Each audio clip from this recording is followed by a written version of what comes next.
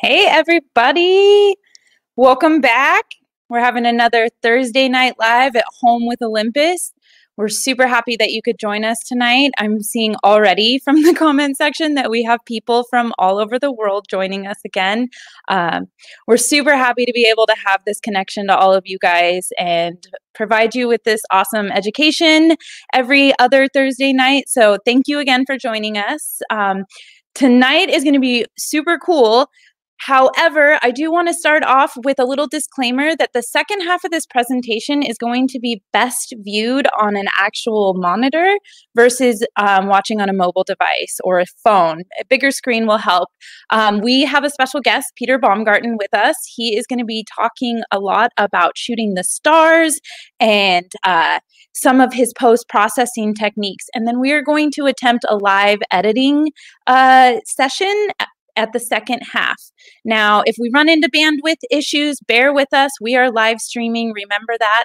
And we have a backup plan if it doesn't pan out for us, so don't get too mad. We will keep it rolling and we will help you learn how to get better star photos.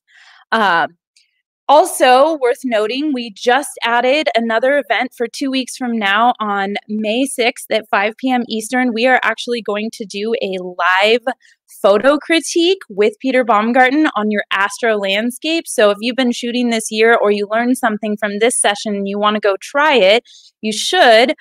We will add the link in the comments for that session in just a little bit so that you can submit your photos as well. And then maybe they will make it on the show next time around.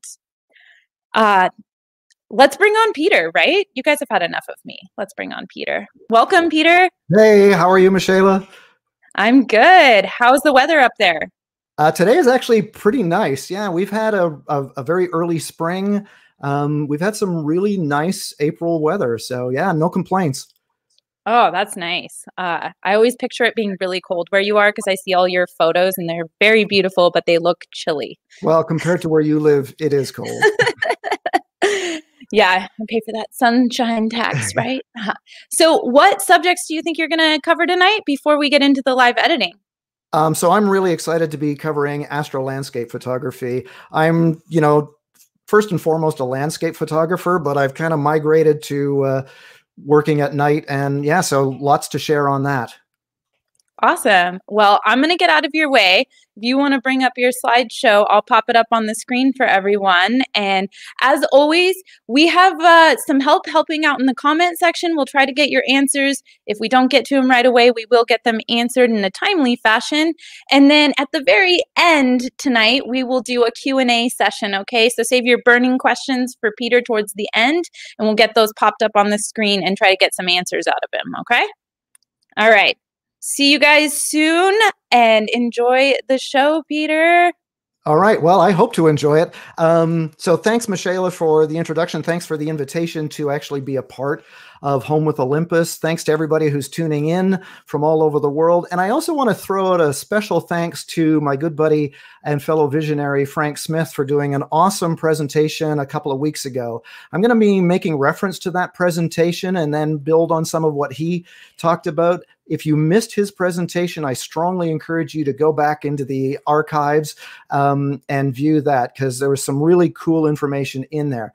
But now I'm going to turn to what I want to talk about tonight. Now, one of the things that Frank was talking about with regards to night sky photography is that there are a variety of subjects that you can photograph at night, including cityscapes, star trails, photographing the moon, right? The aurora, fireworks. These are all awesome things to photograph at night, and I'm not going to talk about any of them.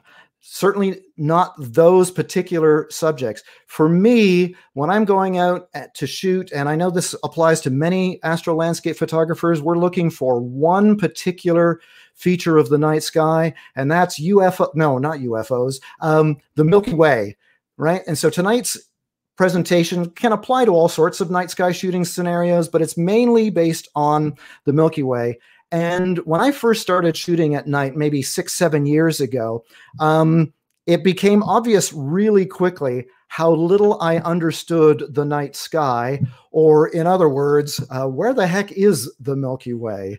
When I first began, I thought that winter would be an awesome time to actually go out and shoot. Where I live, the winter nights are pretty long, and certainly you can photograph the night sky during the winter. But if you're looking for the Milky Way, you'll be very disappointed, because in the winter, although you can kind of see a trace of the Milky Way, the most important part, the cool part, the core, is not visible. Because of the tilt of the Earth on its axis, it's below the horizon. But wait a couple of months, we head into spring where we are now, and the magic reappears. And so the Milky Way rises in the east, forming this beautiful arc that I absolutely love to photograph at this time of the year. The core of the Milky Way, though, is more towards the southeast. And you can see it just rising here in this photograph. As it rises higher into the sky and as the months go on, it actually begins to migrate a little farther to the south. Now, the important thing in this image is to notice the timestamp. So I photographed this in March, so about a month ago. But it was at 5 in the morning, or just before 5 in the morning.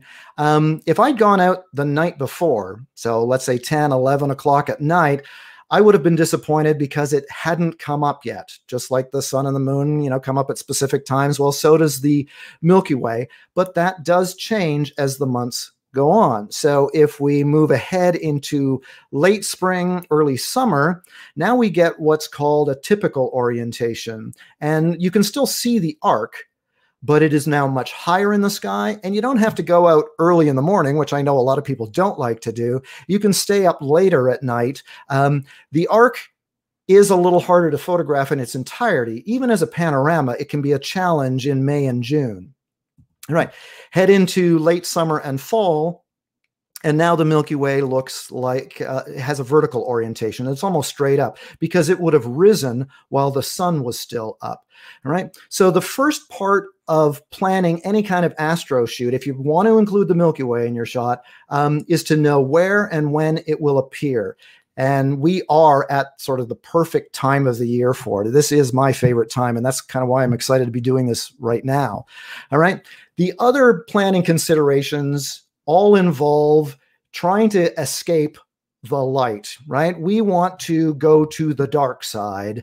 And there is a lot of light that we need to fight against that, you know, we don't want hitting our sensor. And the first type of light is daylight, right? We, of course, need to get out there when it is nighttime. And so when is night? Well, it's not right after the sun has set. We have this transition period, you know, the twilight zone, and we need to make sure that we are beginning to shoot after astronomical twilight, which is sort of at that border between a little bit of the blue hours still and when it is as dark as it's going to get. And so for astronomers, night is that period where it's as dark as it's going to get. And so here's just an example of where I live for today. So I live at almost exactly 45 degrees north, right? That's my latitude. And so today, the sun is going to set at 8:24. But I'm going to have to wait a fair amount of time still before we get to official night. Nighttime actually begins at 10:20 or 18 minutes after 10. So that's almost a 2-hour wait that I have to perform there before I get that. And then it'll be night for quite a few hours until 4:30 in the morning, and then it's going to start getting light again. And so right now, I've got just over 6 hours of good nighttime shooting. But of course, if you are at a different latitude, that's going to change. And as time goes on, that changes. So just as a point of comparison, if we fast forward to the summer solstice, longest day of the year is also the shortest night of the year. I've only got 2.5 hours of shooting where I am. If you're farther south, well, you'll have more. If you're farther north, you'll have less. And if you're a little too far north, you won't have any night at all, right? The land of the midnight sun. So that's another planning consideration, getting out there when it is as dark as possible, all right? The next form of light that we are fighting against is, again, cyclical in nature, and that's moonlight. And so I regularly go to this website, timeanddate.com, to figure out when the moon is going to be out. We obviously want to be there during the new moon. And so this month, the new moon was on the 11th, but that's not the only night that you can go out and shoot. Thank goodness, there'd only be 12 nights a year. That'd be pretty slim pickings. There is about a 2-week window in which you can go out and shoot if you keep in mind when the moon is rising and when the moon is setting. All right. And so for today, unfortunately, we're kind of at the end of that window for this month. You might remember from the previous slide that twilight begins, for me anyway, at around 4:30 in the morning, and the moon is just setting at around that time. And so we're kind of at the end of the period of time this month when you won't have to deal with moonlight. And so, now I'm going to shift my shooting, if I've got clear skies, to actually photographing the moon. But there's still a pretty good window every month. All right. The next thing that I want to look at is the weather, right? Having good timing for the moon and the Milky Way and so on doesn't matter if you can't actually see it because you've got clouds and so on. Your local forecast can kind of help you figure out when to go out and shoot, but there's definitely not enough information, even on most web-based weather forecasters, like the Weather Network or the Weather Channel or something like that. So I use this website, clearoutside.com. It is absolutely phenomenal. It has every weather metric you could possibly imagine. So there's a lot of stuff to go through here, and I'm not going to go through almost any of it. Key thing here is green is good. Where you see green, that means those are optimal conditions. When it comes to the cloud cover, which are the 4 blue bars that you see in the middle, you want the number 0 showing up. A little bit of cloud is okay, but primarily you want nice clear skies. Let me zoom in here a little bit more and talk about some other things that are on here that you might find beneficial.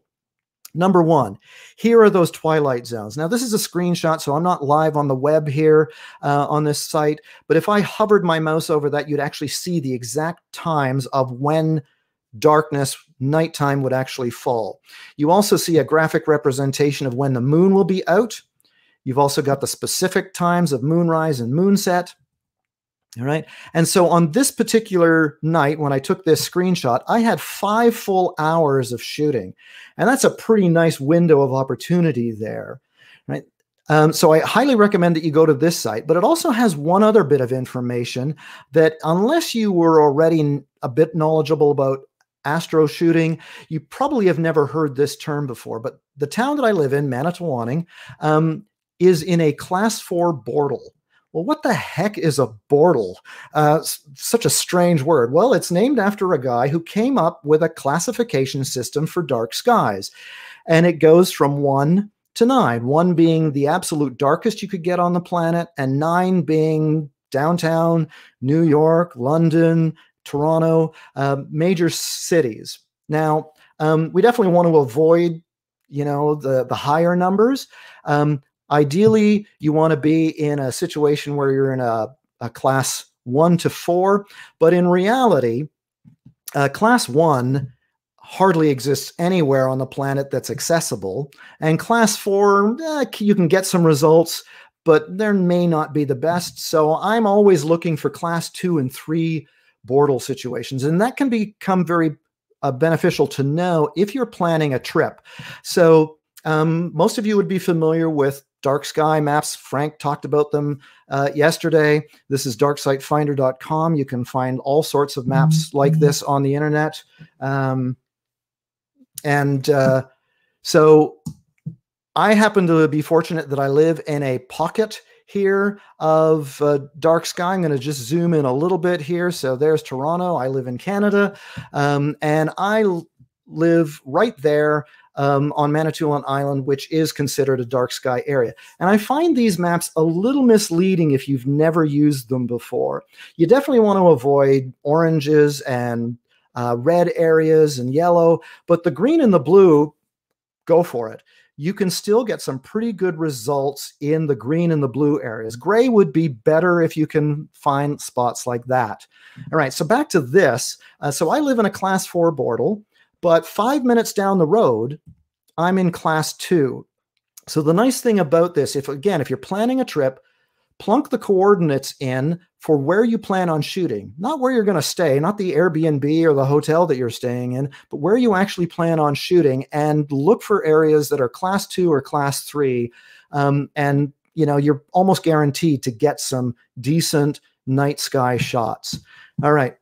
It also comes in a mobile app, which I use when I travel, and I hope to travel again one day, but I'm not doing any of that right now. And while I'm talking apps, there are several that are great for astrophotography, but truly the only one that I really ever use is PhotoPills. This is a screenshot of that, and a lot of landscape photographers already use it to figure out where the moon and sun are going to rise and set if you're landscape shooting. But if you slide that time scale into night, then the Milky Way appears, and you can see where the Milky Way will rise and set and its orientation. And so that can be really useful.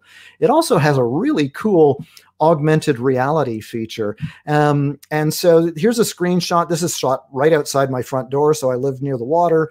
And if you are scouting out an area during the day, you can see where the Milky Way will appear at night. And so I took this screenshot March 23rd, and it would show me that at 5:05 in the morning, that's where the Milky Way would be. So it's a really cool feature of this app. All right. Now, I want to get a little technical. Frank did a great job on gear and settings, but I think if you're just getting into astrophotography, this is good information to review. And I have found that this is the intimidating part of astro shooting. And I want to put your mind at ease. There is no reason to be intimidated by the gear or the settings, because here's a little secret. Once you know what those settings are, they never change, or they very rarely change. You just have to figure out what settings will work, and then you're good to go for almost every situation. And so in a way, what that means is that astrophotography is the easiest form of photography. There are other forms that I find far more challenging than figuring out what settings to use for astro. All right, let's get into the gear. Well, of course, I'm an Olympus shooter, so I use the EM1 Mark III. And these are the lenses that I carry with me. If I'm going out at night, those 4 lenses are in my pack. My favorite of those 4 is the 12 millimeter. It's got a nice balance between field of view and speed. Although I have to admit that at this time of the year, with the Milky Way forming this nice arc, I do tend to use the 8 millimeter fisheye a fair amount as well. I use them all, but those are the 2 that I probably use the most. As far as other gear goes, definitely carrying around a headlamp. I make sure it's fully charged when I'm out. Flashlight will work in a pinch as well. If you're out with a group of people, it's kind of nice to have one that'll glow red so that you're not interfering too much with theirs. I do a lot of low-level lighting now, which I'm going to talk about, so I pack along a few extra lights.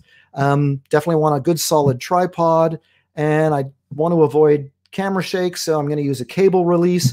I don't use the app to trigger it, although that will work. And quite honestly, I often don't even use the cable release because I use a delay timer sometimes with a lot of my shooting.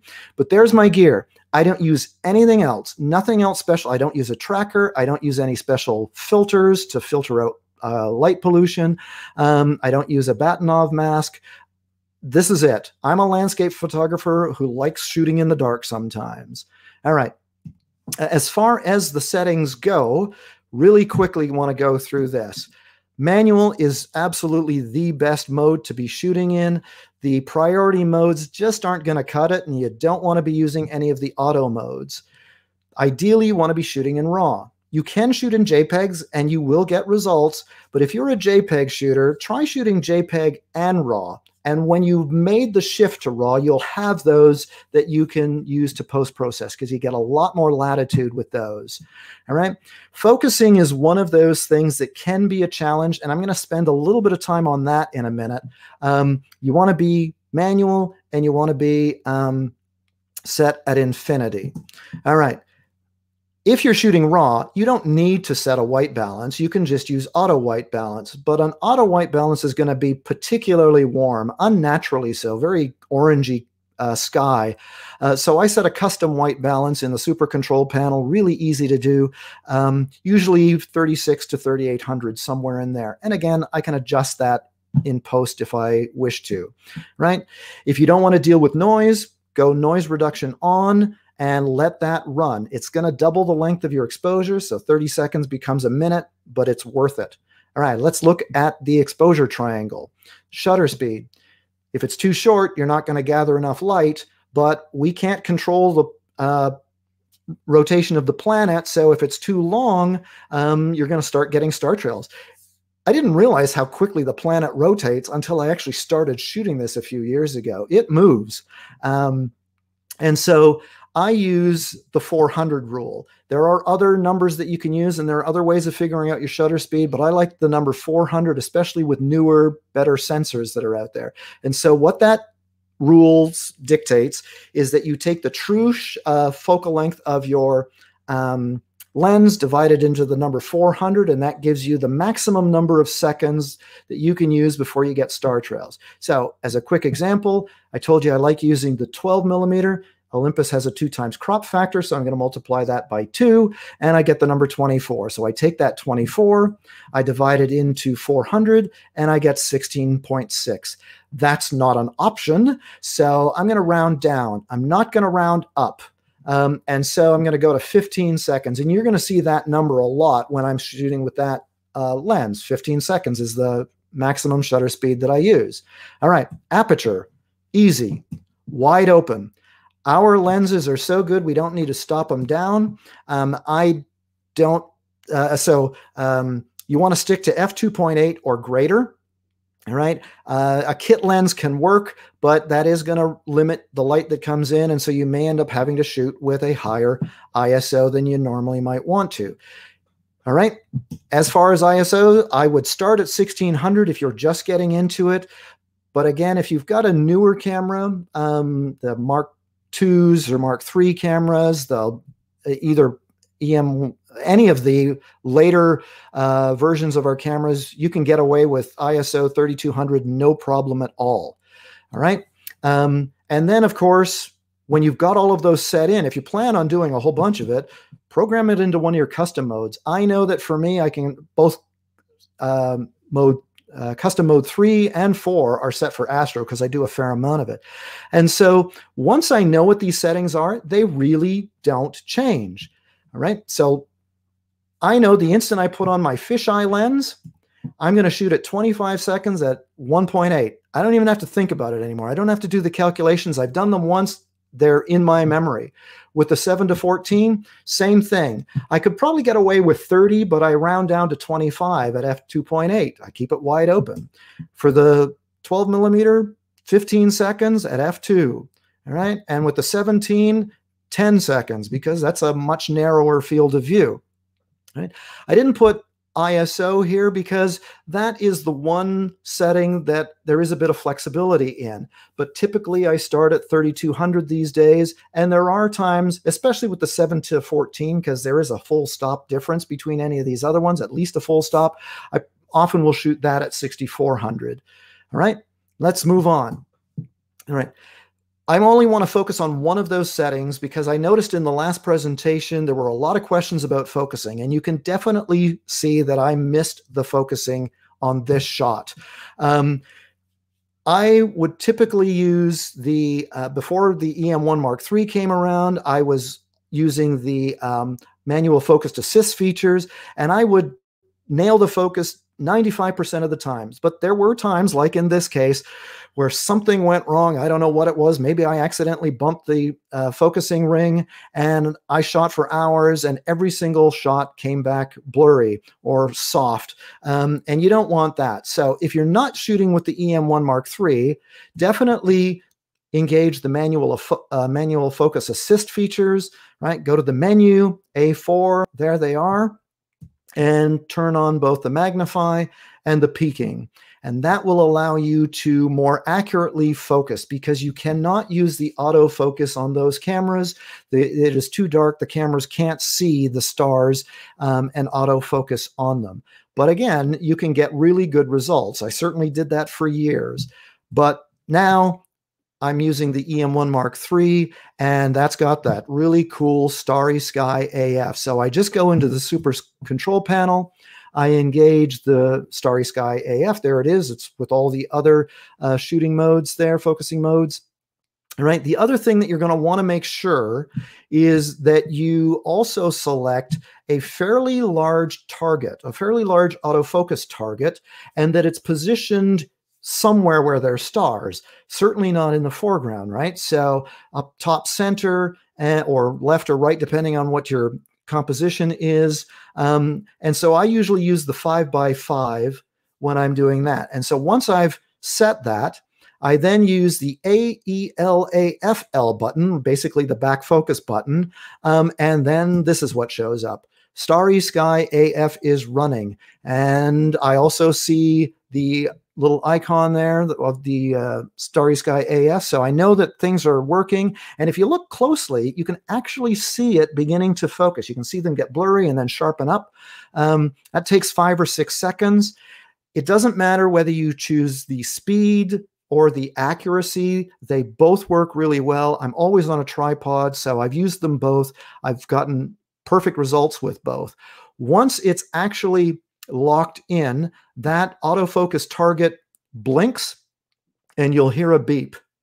If you don't see that blink or you don't hear that beep, it didn't focus. It works very well, but there are times where it can't get the focus for some reason, and so you may have to do it again.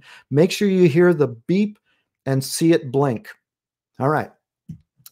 And then you get, perfectly in focus stars, and you only have to do that once. You don't have to do that with every shot. I've shot for hours and only focused one time. If I'm switching lenses or I've turned off the camera because I'm moving locations, then I'll do it again. All right, so that's the only really technical thing that I want to talk about with regards to camera settings. If you happen to have the 8mm fisheye, here's a little trick. Somebody from Olympus showed me this trick a few years ago, and it works no matter what camera you have. Because the 8mm fisheye doesn't have a clutch, it's a focus by wire system. The instant you turn it on, the lens resets itself to infinity as long as you are using, as long as your camera's been set to one of those autofocus modes. So if I'm using one of the other cameras, so I'm often shooting with the EM5 Mark III at night as well, I just make sure that I am in one of the autofocus modes like SAF, and right when I turn the camera on, it will automatically reset itself to infinity. But before I actually press the shutter release, I go and change that to manual focus. And then it's locked in as long as I don't touch that ring, because this is not like the Starry Sky F. If I'm afraid that I'm going to move the ring, I'll do it again. Or you could tape the ring if you wanted to. But that's a neat little trick if you happen to have the fisheye lens. I think it's the only lens that works with, though. All right. So all of the stars have aligned, pardon the pun. We've got the Milky Way out. The moon isn't competing with us. We're in a dark sky area. The sky is clear. We are absolutely ready to shoot. And now comes the most important thing, composition, right? You want to make your image stand out. Nobody ever looks at a great photograph and says, wow, what amazing settings you've got, right? They look at the composition and they say, that's a really cool image. The settings they might ask afterwards, but it's the composition that will make your image stand out. All right. Now, I'll be the first to admit that sometimes you just want to photograph the Milky Way on its own. And, I still do that years later after shooting, a couple of times a year. I just want to get a really nice shot of the Milky Way because it is cool. But after that, you got to bump it up a notch and you got to make your images a little bit more interesting, right? I view photographing the night sky the same way I view photographing a sunset. The colors may be really cool, but it's what you put in front of them that are going to make the difference. And so we want to have something interesting in the foreground. And I'm going to look at 4 different kinds of shooting situations. And for each one of them, it's all really about the light. Astrophotographers are a weird bunch. We expend all this energy trying to get to dark sky areas. And what do? We light up the foreground. So I'm going to look at 4 different ways of doing that. And a couple of them actually don't really involve light at all. The first one, I don't want to add any additional light. I'm just going to use the ambient light that's there. And this photograph that you see right now is a perfect example of that. I didn't add any additional lighting to it. I am just using the light that Mother Nature is giving to me. All right. So it's, star bright, and that's all, folks. And this is a really good way to start shooting. If you're just getting into astrophotography, I did this for a couple of years before I really started doing any other additional lighting. I'm just looking for interesting silhouettes. So, everybody can tell that this is a hydro line. I did shoot this a few years ago. This was with the EM1, and I got lucky. I got a meteor strike going through. Right. If I'm doing this kind of shooting, I definitely want to try to find a silhouette that's obvious, right? So found this old barn, a silhouetted fence, and then my job was to create a composition out of that and got the Milky Way arcing over top of them. Right. And it's a simple composition, but I still like these kind. Here is an old farmhouse. Again, you can see the fence. The Milky Way definitely dominates the image. Right. I live on an island. I've got lots of lakes here in Northern Ontario that I can photograph. And so I regularly just want a silhouetted shoreline with a bit of a reflection. So I like going out when, I've got these really calm conditions. I like to frame my images as well. And so here I've got these cattails framing it, and, I use the fisheye lens with the Milky Way streaming through the sky. Here's another frame shot. We have the Niagara Escarpment running through our island. Everybody knows Niagara Falls. Well, the same set of cliffs we've got here. And so I just climbed under a cliff here, got a silhouette. These are good shots, but they are a little flat. The instant, you're just using the ambient light and a silhouette, most of the time the images look a little flat. But that doesn't mean you can't use some artificial light that might already be present. And that was the case here. So I found this stretch of highway that lined up perfectly with the Milky Way as I was driving around, and I got out, and of course I've got a street light over my left shoulder. Well, I moved up the highway a little bit so it wasn't overpowering the shot, and I still got a pretty good image out of it. So I can use some available artificial light. Here's something, you might not typically think you would want to do. I've got this porch light streaming right into the lens, and it still worked. Here's one of the few shots where I actually used focus bracketing. So I'm going to kind of diverge from lighting here for just a moment. Most of the time I try to make sure that my foreground is beyond sort of infinity for my lens. Here was a case where that wasn't it.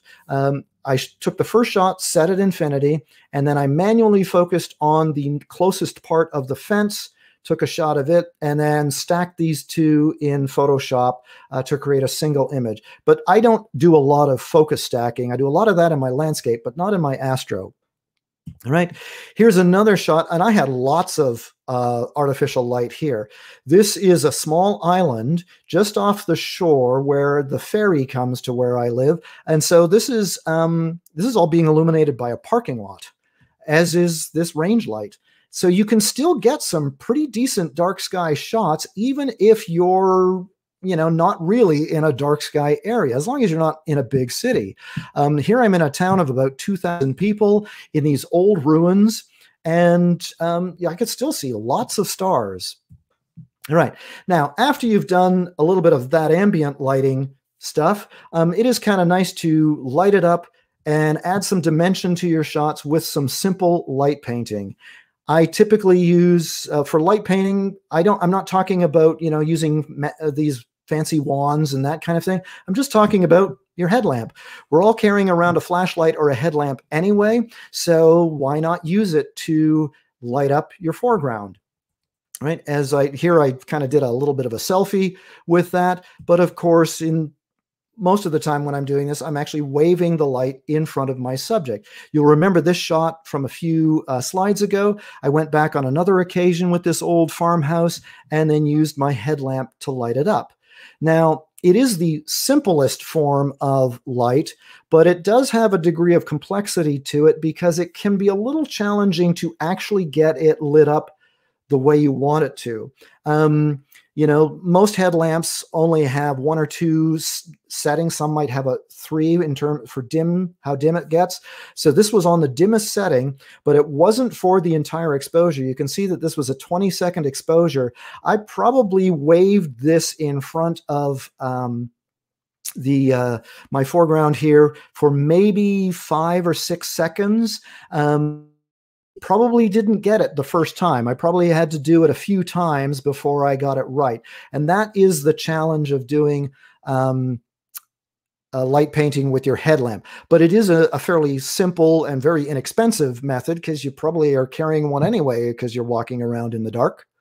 Right, here's one that was a little bit more complicated. I had to hang a light inside this old farmhouse, and then went outside and did a little bit of light painting on the exterior. Now, I don't light paint anymore, to be honest. I've discovered another technique that most astro-landscape photographers are using, and that is low-level lighting. All right. And low-level lighting has become sort of the main way of lighting up your foreground, because there are LED lights have come a long way in the last few years. There are a lot of cheap alternatives of lights that can dim. And so here, I'm going to go through a few examples, and then I'm going to stop for a second and show you some of the lights that I use. But here's one of the lights, images that I took last year. I'm standing on a riverbank on one side, and I'm illuminating the other side with an LED light that is quite dim, and it's on for the full 20 seconds. So I get nice even lighting, and lighting that can be repeated. There are a whole bunch of lights out there, lume cubes and biolights and, you know, other lights that are out there. But I thought for this, I'm just going to show you lights that I've illuminated with one that you're carrying with you anyway. I used my phone for this, but not the flashlight that's attached to my phone, the actual screen of my phone. And so these next few are all with that. Here's one where I lit up this fence post. I'm standing maybe 10 feet away, and it is my phone that is illuminating this fence post, not any other kind of light, not my headlamp or anything else. Right?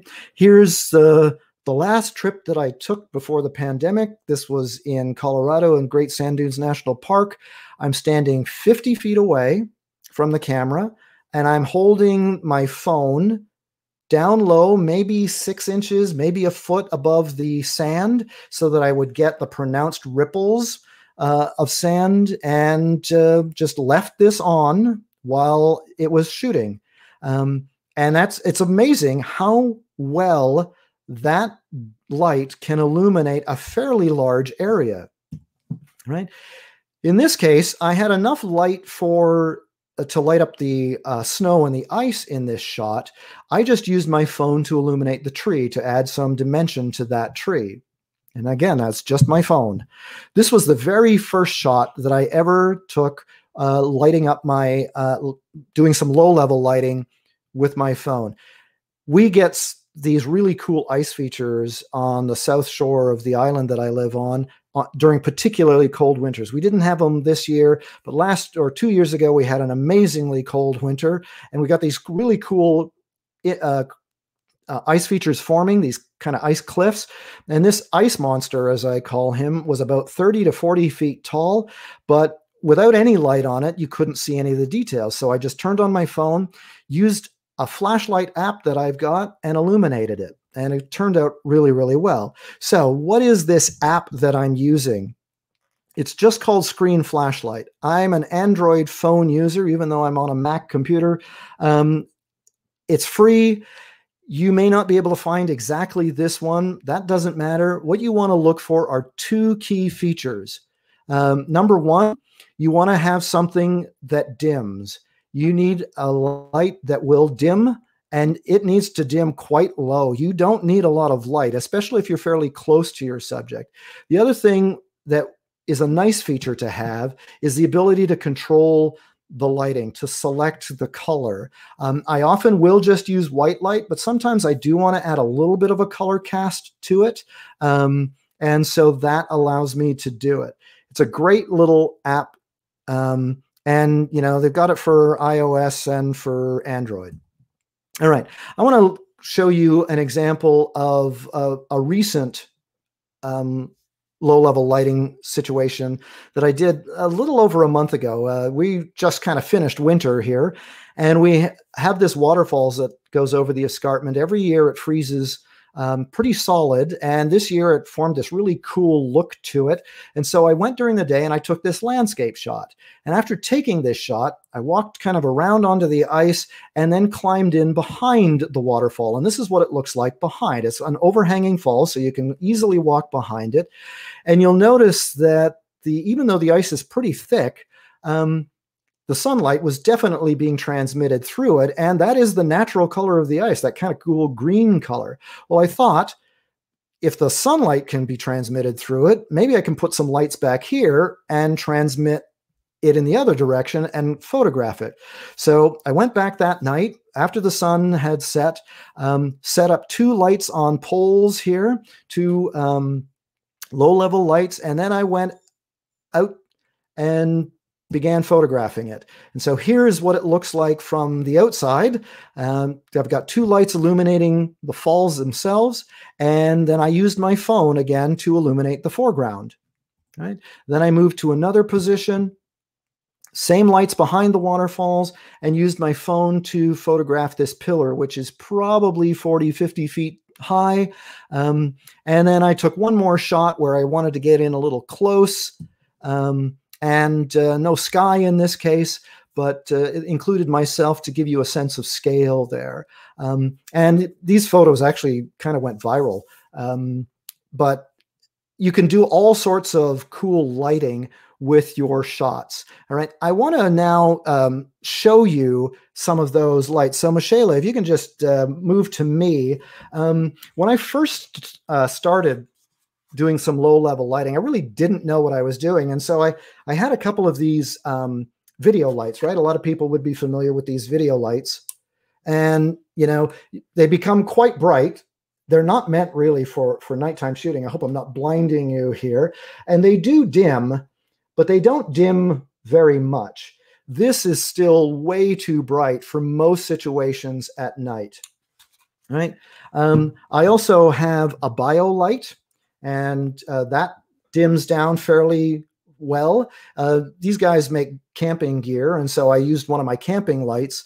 The neat thing about this is it's got a solar panel at the back, so you can just charge it during the day, and you can even charge your phone with it, so a bio light will work. A lot of people would be familiar with lume cubes. And so this is my little lume cube panel light, and that's at 1%, and that's as dim as it gets, right?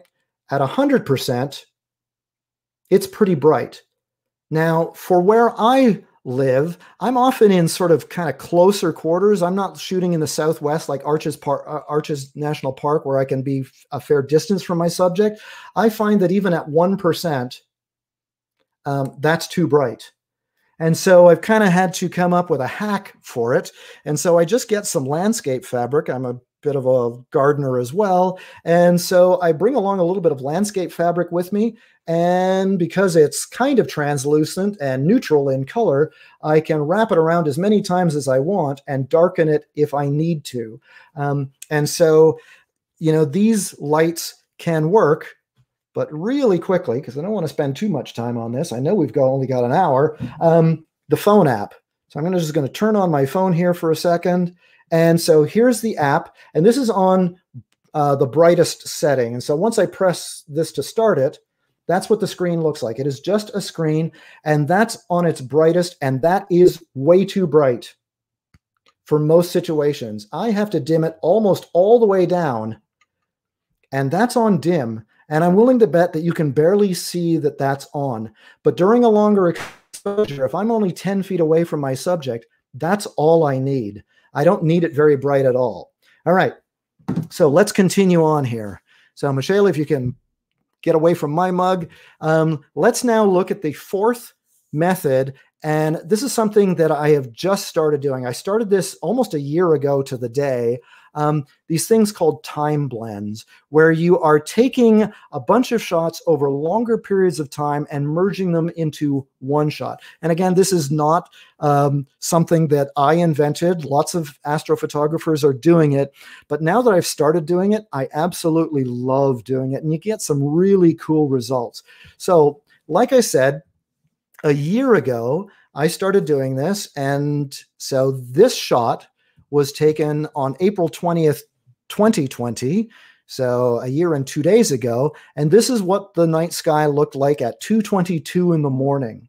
And I was actually using the time-lapse feature on my camera. So I'd set up this, was taking a series of time-lapse images. By 4 in the morning, the sky looked like this. And you can see that the image didn't move. So I've got my fisheye lens on, tripod is nice and solid. The Milky Way is now moving its way out of the frame, and we are definitely into the blue hour. Then I kind of stopped the time lapse because the light was changing so quickly, made a few settings changes, and stuck around to photograph dawn. And we just happened to get a little bit of color, not the best sunrise I've ever seen, but a little bit of color on the horizon. And then I took those 3 images, did a little bit of post-processing with them, and blended them together to create this time blend, right? It is a very surreal image. You could never see something like this in a single shot. It's several hours of shooting. And then I straightened it, right? Did some correction, and I'm going to show you that live in a few minutes. But after doing that, I kind of fell in love with this form of astrophotography. I went back, I think 2 or 3 days later, almost in the same spot. You can see that this kind of looks like a similar composition. This time I included the sunburst in here. And so this kind of shooting does require a bit of a time commitment, though. This is not quick and dirty stuff. Your camera is stuck there for several hours if you're going to do a shot like this. Here's one that I did last August. Like most astrophotographers, I definitely wanted to capture a shot of Neowise. And I got many sort of single shots of it, but I also wanted to create a blend of both Neowise and the Milky Way. The problem is both of these were kind of at opposite ends of the sky. And so I needed to do a time blend to do this. So I shot the Neowise portion of this shot at, I think, around 10 o'clock at night, maybe 11. And then I had to wait and wait and wait. And at around 2 in the morning, the Milky Way moved into the screen. And in between those two, I actually caught a meteor strike. Then I also stuck around at dawn and photographed a little bit of dawn light so you could catch a little bit of detail in the tree. So this is 4 images, all then blended together.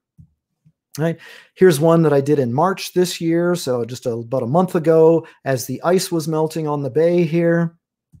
Right. And this one, I just did this last weekend, and I love the way this one turned out. And again, you know, a bit of time commitment, but being able to include, you know, the 3 periods of time, including dawn, allowed me to see a little bit of the rock in the water, which would be very difficult to photograph with just a nighttime shot. Right. Now, you don't have to do, there's one more that involves multiple shots. Right. So this was, again, one that I did last year. And in this case, I actually included a live comp image. So there's actually 4 shots here: the Milky Way, a little bit of blue hour, the sunrise, and then the live comp. But this was a little bit more challenging than I thought it might be, because at around, I think, maybe 3 in the morning when I did the live comp, there was absolutely no traffic on the highway. This was a stretch of highway that nobody travels on at night. And so I had to go and drive it myself. So I had to leave the camera there, drive this stretch of highway, then turn around and come back. But it is what we do for our art. All right. Here's a time blend that was not nearly as involved. This was just 2 shots, you know, maybe separated by a half an hour of time.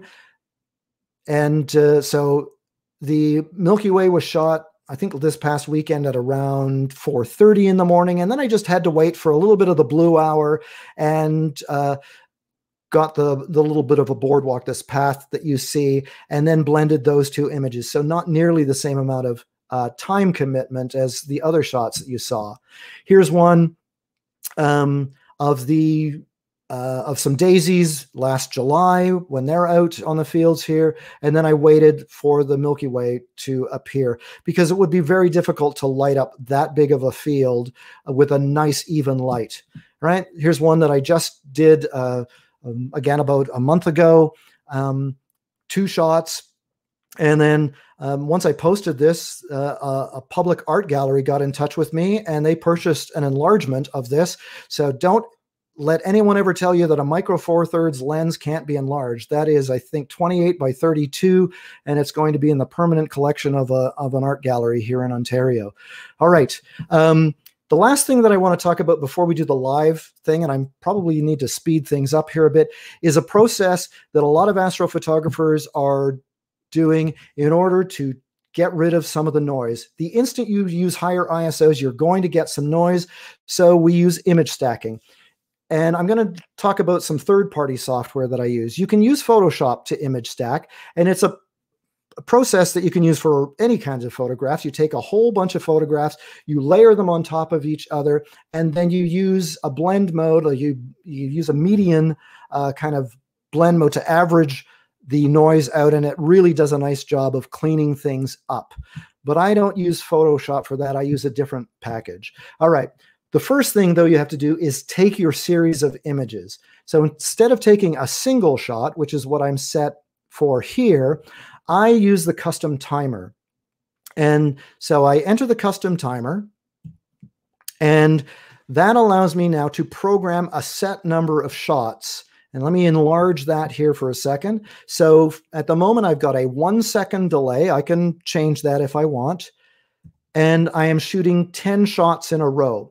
Now, there is a limit with the custom timer. 10 is the most that you can take. If you want to take more than 10 shots for your stack, you would have to either press it again after your 10 are done, or do the one after the other, which gets a little tedious, or use time lapse. But I find 10 shots usually works really well.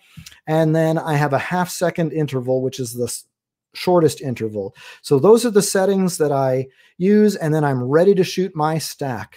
So here's a situation. You've seen this old farmhouse before. I'm going to show you the 10 shots, and I want you to notice 3 things that are going on. So here we go. Here are the 10 shots. All right. Those were the 10 images. And I hope you noticed 3 things. Number 1, the lighting on the building didn't change, and that's where low-level lighting comes in handy. If I was trying to light paint this, that would be a lot more difficult to do. So low-level lighting really works. The other thing you would have noticed is that, of course, the sky is moving through the image, and you may have seen a satellite go by. Image stacking is going to improve all of those things. So I use a program called Starry Landscape Stacker for the Mac. It's got a price of $40 US. There is a free version if you're a Windows user called Sequitur. And so I'm going to go into Starry Landscape Stacker here, show you a couple of screenshots. Once I've imported these into Starry Landscape Stacker, this is what the image looks like. Kind of looks a little bizarre. My image suddenly has the measles. And you will notice, if you can look past the measles, the Milky Way is all blurry. You can see star trails. The foreground, though, is still. What it does is it will mask that. Once you've identified, most of the stars, and it does most of them for you, it will mask that. And then its job, once you sort of press the start button, is to realign the Milky Way and keep the foreground stationary. And then you get a shot that looks like this. So this is the stacked image, and you should have noticed some differences already. Let's do a sort of a side-by-side or up-down comparison. So there's the single shot at the top. There's the stacked image. And although I did do a little bit of post-processing on these just so that they'd show up a little clearer here today, I did exactly the same post-processing, so there's no difference in post. Let's zoom in a little closer. Notice the noise on the left and almost no noise on the right.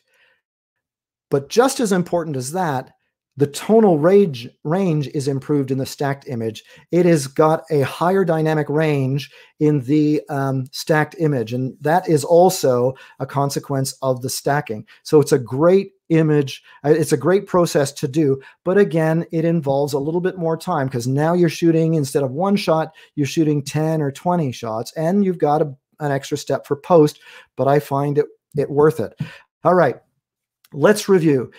Everything that I've sort of talked about, you certainly don't have to do all of it. You can choose your own astrophotography adventure.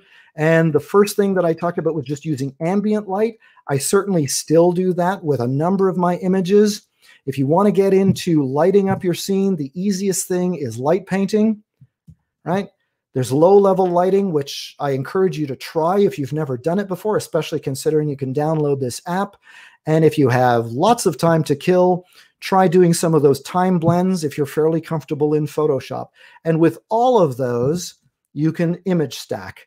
Again, the light painting will be a little difficult to, get uniform lighting, but image stacking can work. All right. Now it's time to do some post-processing. People do ask, do you Photoshop your work? Well, yes, but I actually do a lot more Lightrooming. So I'm now going to go to Lightroom. So if Michelle, you can switch to me while I do a switch over to Lightroom. So I need to do a little bit of finagling here behind the scenes while I share that desktop here. So here we go. My entire screen. It's looking good. Okay. This has been great, Peter. I'm just waiting for you to pop it up. And can I just say, I'm so unbelievably jealous of where you live. I did not realize how gorgeous it was. Oh, thanks. Thanks. Can I come visit? Is that okay? Anytime. Anytime. I have a couple of guest rooms. But I think we all have to wait to COVID because I want to do some visiting myself. I can't wait to get back to Colorado to visit my son that's there. Okay, so let me share this now. And oops, hold it a second. I think I have shared. I just got to get into Lightroom. Okay, so you should be seeing Lightroom. Is that a thumbs up, Michelle? We got it. We are good to go for this live edit. So in order to do this live edit, things may get bogged down because there's a lot of data being streamed upwards. So hopefully this works really well. And I've also had to kind of change my screen resolution. If you're not familiar with Lightroom, here's the Reader's Digest condensed version. It's got a library module here, which is where you would import your photographs and you can catalog them, you can organize them and give keywords and so on to them. I'm not really going to mess around with that right now. I'm in the develop module here. Over on my right, these are all the tools. If you've never used Lightroom, chances are you've done some post-processing, and almost every package that you use has similar types of tools. So this shouldn't be completely foreign to you. All right. So on the bottom is my import. So I've imported a series of images, and I've got the first one selected here. And now I'm going to go into my develop tools here. And I'm just going to zoom in here a little bit so this gets a little bit bigger for you.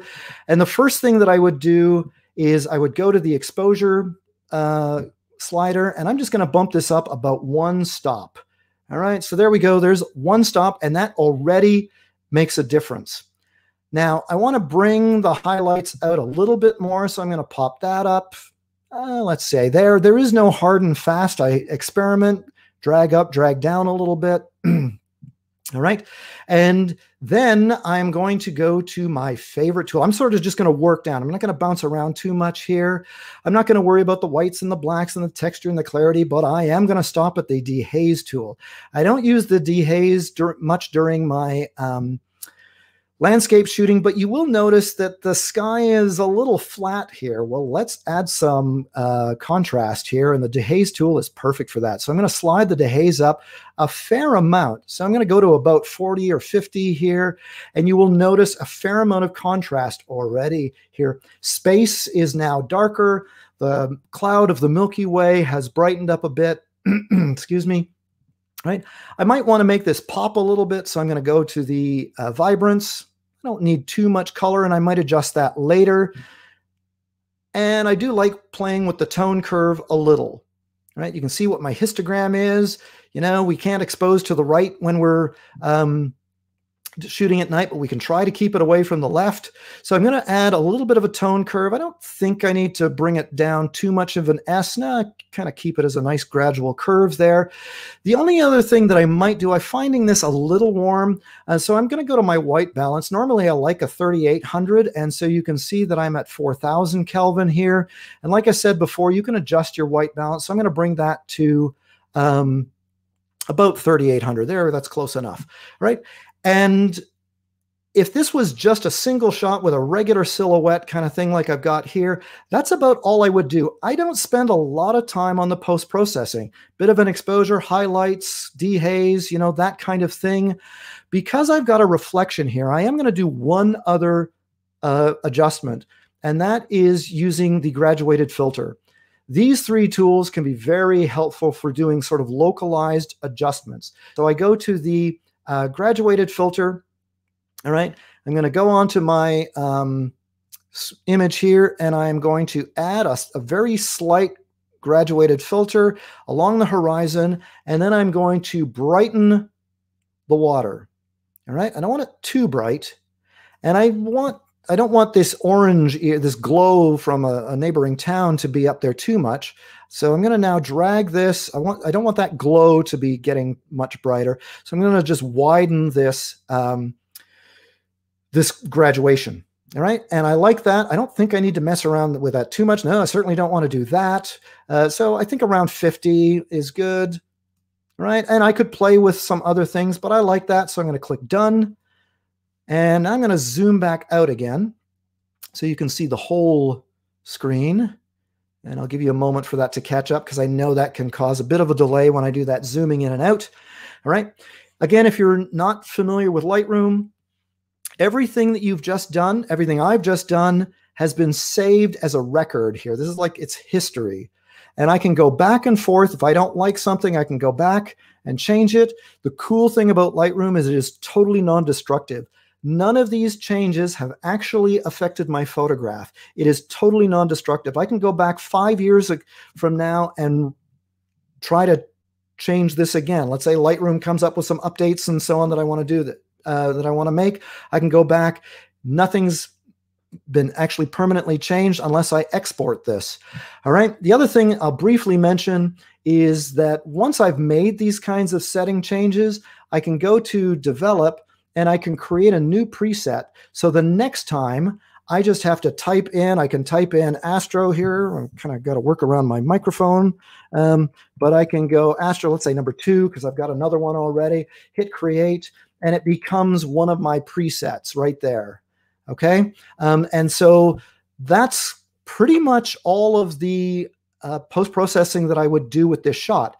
Now, I told you before that I stack most of my images. So now here is the stack. I want to apply this to all of these. So I'm going to go to the last image here. I'm going to hold the shift key down, select all of these. I'm going to sync all of these. Here they go, all syncing. All right, now they've all been sunk, if that's the proper verb. And there we go. They all now have all of those settings applied to them. Before I can, hold it, my phone just rang, so I got to stop that. My apologies. Before I can actually do anything with these in Starry Landscape Stacker, I need to export them. So I'm going to right mouse click, go to export. All right. And the key here is that they have to be exported as TIFF. So I'm dropping them in a made up folder for this demo, but the important thing is here that they're TIFFs. Starry Landscape Stacker wants TIFFs. So I would go export, but I'm going to cancel that because I've already done it because exporting takes a moment. And so now let me go to the exported one. So here they all are exported from a previous, I already set this up. And now let me go into Starry Landscape Stacker. So boom, start up Starry Landscape Stacker. Here it is. It automatically wants to know which images that I want to have it open. So I'm going to go to those exported shots. I've got a couple of other ones here to show you afterwards, but those are the 12 images. I go open, and here they go. I feel like I'm on a cooking show. This is the live cooking show. Okay, so everybody get your frying pan hot enough and saute those onions. Okay, so here we are. Here is the stacked image. And again, here's that disease that we've got. It's all been, it identifies most of the stars, but certainly not all of them. And you will notice that it also has identified the stars in the reflection. Now, I want to try to make sure that the mask that it creates is as accurate as possible. So I'm going to try to fill in areas where perhaps there are some stars missing, especially along the tree line. I don't want to touch any of the trees because when it actually begins to realign stuff, I don't want any of these trees to move and create a blur. So I'm just going to fill in here and hope that it creates the best mask that it can. I'm also going to draw a dotted line all the way along the horizon here. I'm going to do the same thing in the reflection, try not to mess things up. All right, so there we go. Get in here, get in here. All right, and kind of doing this a little rushed because I realize I'm looking at the time. We're already overdue. If you have to go, I apologize. And so you can erase dots, add more red dots, but now it's time to find the sky. So I click Find Sky, it's computing the mask, and boom, there it is. And it did a pretty good job, but you see that there are some areas that it missed. And so all I'm going to do is brush those in. All right, I want the reflection here. In this area here where I know that I've got some reflected stars. All right, so there we go. There's my mask. Some images are a little bit more complicated than this one. It's one of the reasons why I chose this one, but I'm happy with that mask. I now go Align and Composite, and now it's aligning all of those images. And again, this takes a moment, but it's pretty fast. And so we're just gonna, finishes this up. I have done this in Photoshop because you can do it manually, but I've never been happy with the results that I've gotten. And so I highly recommend this program. I've never used Sequitur because I don't have a Windows machine. Okay, here we go. There is the composited image. Now let me zoom in to the actual pixels here, and hopefully you can see these. And let me slide over to the actual Milky Way and a little bit of the tree line here, but I want most of the Milky Way. So this is at 100% zoom. And now I want to show you a comparison. All right, so here's the composite. And here, there we go. This is one of the original shots. All right. And you should have been able to see a huge noise. I know that you're not seeing it necessarily as clearly as I am. That is the original. And you'll notice that there was a satellite going through, and there is the composite. Right? What a difference. All right. Let me now get out of Starry Landscape Stacker. What I would do then here is save this. All right. So I would hit save the file, which I've already done. So I'm actually going to exit Starry Landscape Stacker, just in case that's causing some issues. And I just want to go in here and while I'm in Lightroom, show that side by side. Huge difference. Stacking really works. And I don't care if you're using full frame or not, even full frame cameras create digital noise. All right. The last thing that I want to look at is Photoshop. All right, well, let me just go back here for a second. All right, I want to look at the time blending because if you're at all interested in time blending, it is really cool to look at. Okay, so let me zoom back out. Here are those three shots. All right, so this one was shot at 2:22 at 4 a.m. and this one was shot right at sort of dawn. But each of these two, the first two, this one and this one, are stacked images already. I took 10 shots, stacked them to create this, to clean up the noise. I took 10 shots here, stacked those to create the noise. These were both shot at ISO 3200, but by the time I got to dawn, I was shooting at ISO 200, and so this is a lot cleaner image. I would then select these, right mouse click, and edit, open as layers in Photoshop. All right, and so I've already done that again to speed things up, again, like a cooking show, all for the same recipe. Let me get to Photoshop here. And so now what I've got are these three layers that have been imported into Photoshop. And I want you to notice the order of these layers. I've got dawn at the bottom, then twilight on top of it, and the Milky Way on top of it. I'm going to turn off the Milky Way, turn off the eyeball here. I'm going to go to twilight and maybe turn that off for a second. The only part of dawn that I want to show through in this image is the color of dawn here, the color of the sunrise, but I also want some of the details in the rock. I like the depth in the water that you can get here, and maybe a few of the highlights in the tree. Everything else I don't want, so I'm going to go to twilight, have that open, select that layer, and I'm going to add a layer mask. My apologies if you don't know layer masking, but layer masking is an amazing feature in Photoshop that allows me to cut a hole in this layer so that I can see the layer below it. I'm going to choose my brush, all right, and black cuts the hole, white repairs the hole. So here's my brush, and that is way bigger than I want it to. So I'm going to shrink this brush using the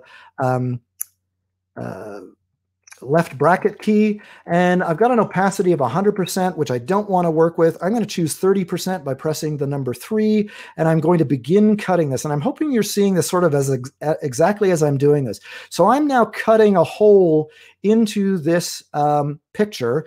You can see, if I zoom in a little bit, you can see the hole is right there. Let me zoom back out again. And I'm beginning to show the color. That's all I want. I do not want any of this bright part up here. That's kind of a putrid color. So I want as much of that red. So I'm just brushing over it a bit more. I'm going to now enlarge this brush and some of the detail in the rocks in the water. Here we go. I'm seeing the rocks show up, maybe a little bit of the shoreline. And I'm going to speed this up a little bit. It won't be perfect, but you can hopefully see that on the monitor that you're using. And again, as Michaela said, this is going to look a lot better on a larger monitor than on a phone. All right, there we go. There's the layer mask for twilight. I might come back and play with it a little bit more, go to the Milky Way. And in this case, click that layer, hit the layer mask. I want a lot more of this one revealed. And so I'm going to get a little bit of the blue hour here, and I'm just kind of haphazard brushing here, trying to create a fairly consistent and fairly nice transition. All right, I hope you get the idea here of how that works, right? It's just a matter of experimenting with layer masking, brushing in, brushing out, and you can see the layer masks here. Let me actually show you a final copy that I worked on. All right, so here is the final copy in this folder.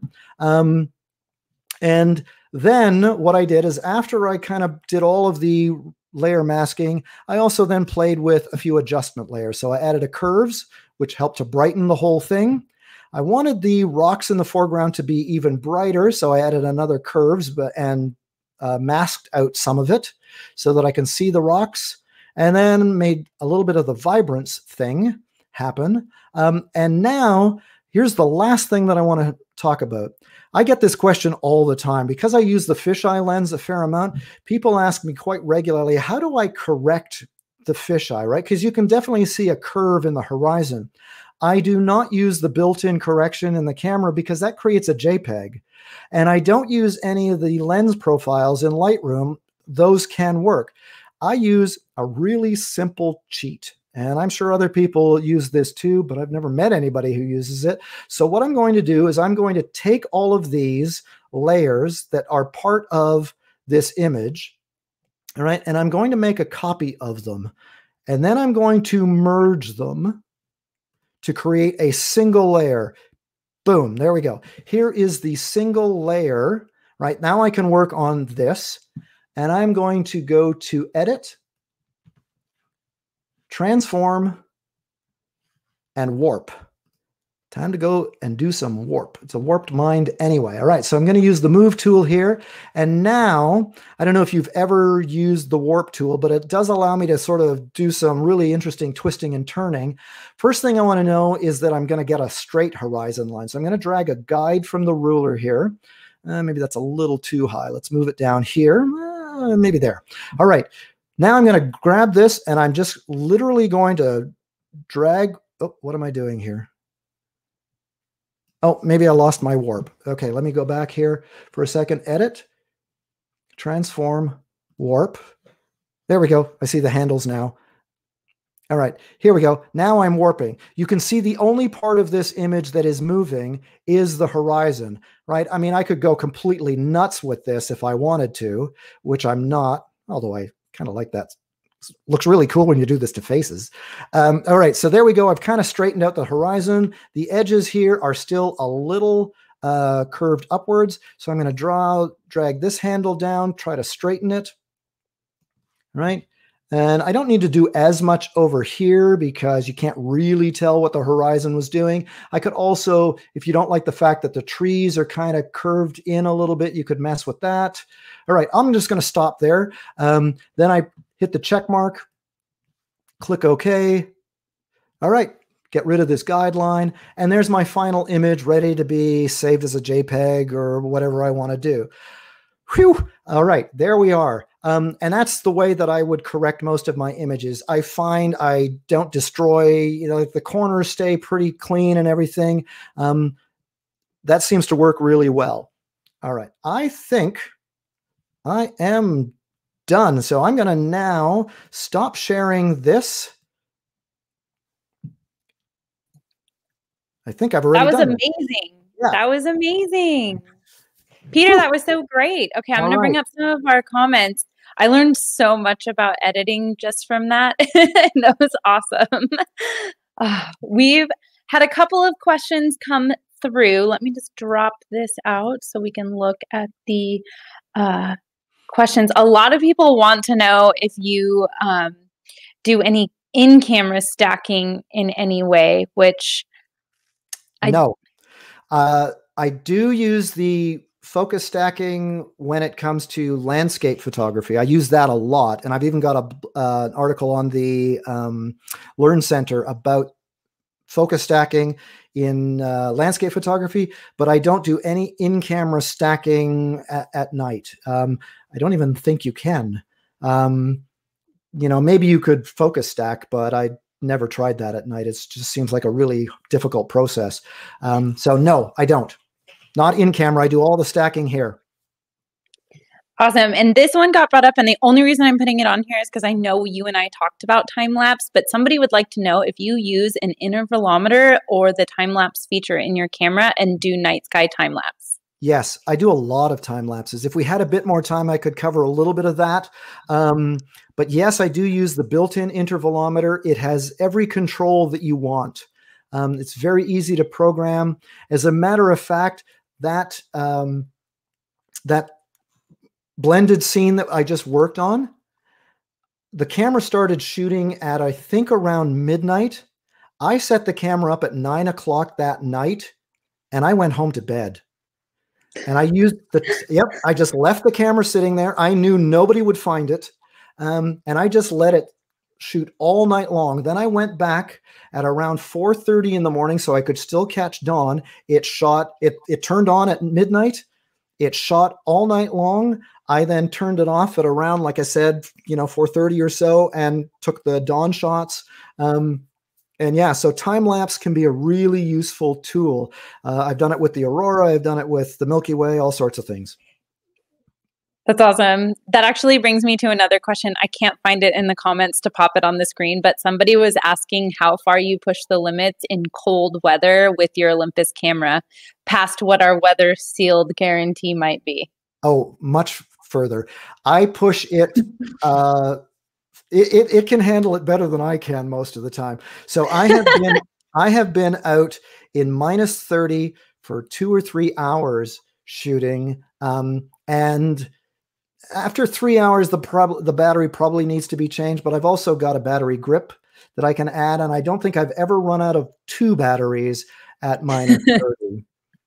So yeah, but I've definitely pushed it past. I think the guarantee is -10. I'm regularly past -10 all the time. It's Northern Ontario.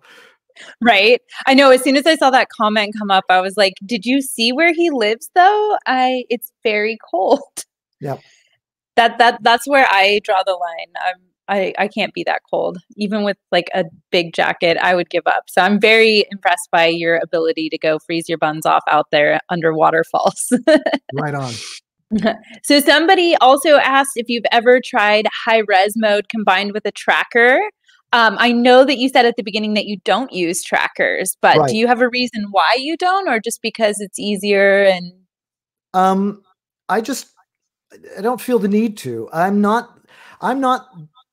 People often ask, do you do deep sky stuff? That's not who I am. I have a great deal of admiration for the people who do the deep sky stuff. And I know you don't need a tracker for that. But I've just never felt the need for it. So I don't use it. And so, no, I don't track.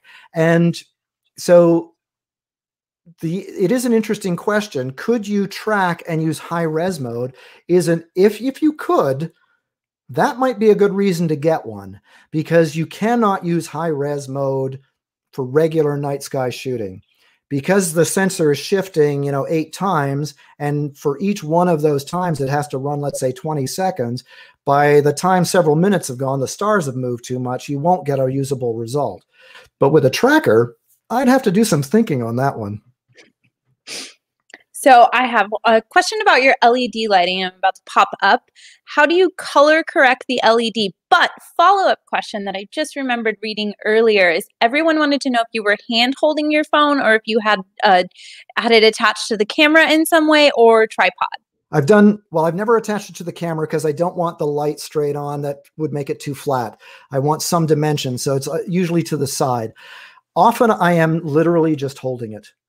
All right. I just walk away from the camera because it's using the timer, and I will just go and hold it like I did in the desert shot that you see there. But I also have a little clip, which I don't have sitting on my desk here. And then I put it on a small tripod, and then I can let it sit there. But often it's just as easy to pull it out of my pocket. The little flashlight will last for hours. It doesn't drain the battery. I was surprised. I can have it in my pocket for an hour, and the battery hardly has moved at all. Now, as far as color balancing, now, of course, a lume cube like this, it has the option to color balance, right? So if I'm shooting at 3800 Kelvin, I can set this to 3800 Kelvin. With this, it doesn't. So I kind of got to do a little bit of guesswork, but because I'm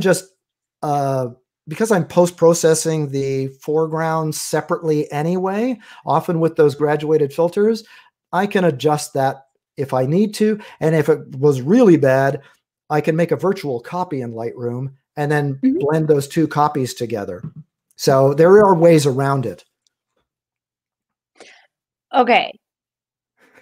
I see it. No. Okay, go ahead. I just got a whole bunch of questions that were the same. Everyone wants to, and I have answered this in the comments a whole bunch tonight, but everyone wants to know the flashlight app's name. And again, it was Screen Flashlight, but it appears it's only for Android. It is the worst name for any app I've ever downloaded. It's just called Screen Flashlight. But again, if you can't find that one, look for a dimmer and look that you can change the colors. That's all you need, right? They're all free. So if you don't like it, delete it and try another one. This was the first one that I tried, and it works awesome. That's great. Thanks. Also, we're having so many sweet comments from people that say you did a very comprehensive job, that they learned a lot, and there's a lot of thank yous in there. Awesome. And I really appreciate all the time you gave to us tonight. I know we went way over. We still have a ton of people on here, so thank everyone who hung out and stayed past our hour mark with us tonight. That's super awesome. Yeah, thanks to all of you. Thanks for the questions. I will read through these, and if there's any that I've missed, I will answer them. I did see one as I was scrolling by that made me laugh. Are you sleep deprived? You're darn right I am. Especially in the spring. April hasn't been all that great here for shooting. I've only been able to get out, I think, 3 nights. We just had too much cloud cover. 3 nights we had clear skies. March, though, I had, I think, 5 or 6 nights in a row with perfect conditions. And I went out every single night. I was a wreck by the end of it, but I got some really good shots. That's amazing. I'm in bed by 8. I'm better. I have better luck with the getting up super early and getting the shots because Yeah. I'm already in bed by then. And I do that a lot where, you know, like if I need to, I will go to bed at 7 o'clock, set the alarm for midnight and go out. I mean, I don't care. I want the shot. I don't care if somebody makes fun of me saying, you go to bed at 7 o'clock. I will get them the shot. I thoroughly agree. Hey, Peter, will you give us, after you have that nice sip, because you deserve that after that long presentation, can you give us a quick rundown on your photo critique that we're doing on May 6th at 5 p.m. Eastern at Home with Olympus? Absolutely. So in a couple of weeks, I'll be back. I'm really looking forward to seeing somebody else's photos instead of mine. And I'm going to go through, I'm hoping we get, hoping we have enough people submit that I can get through about 30 shots minimum. And looking at, it's all about helping people improve their images. Right? Yes, we're going to feature 5 of them on the website, and there is a little bit of a prize for one of them, but that's not the key. The key is to look at images and see how they could be improved, right? Photography should be a learning experience. I have absolutely no secrets, and so I'm really just excited to see images and, give possible suggestions. And there may be some that are so amazing that I want to reach out to you and say, well, how did you do that? Right. Mm-hmm. And I hope to choose a selection of, some awesome kick-ass shots and others that, yeah, it's obvious they do need some assistance. And so please submit. Yeah, we're really looking forward to it. Again, that's going to be in 2 weeks. If you're new to our Home with Olympus Live, they're Thursday night lives every other Thursday at 5 p.m. Eastern, usually. Sometimes we get a 6 p.m. sneaker in there. But we will be looking forward to seeing you again in 2 more weeks. And we're going to bring Peter back because I've had a great time with you tonight. This has been awesome.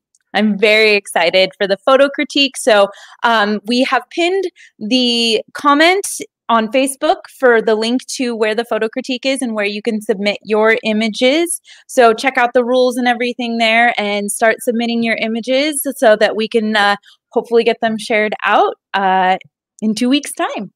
And thank you, Peter. I super, super, super appreciate having you be here tonight.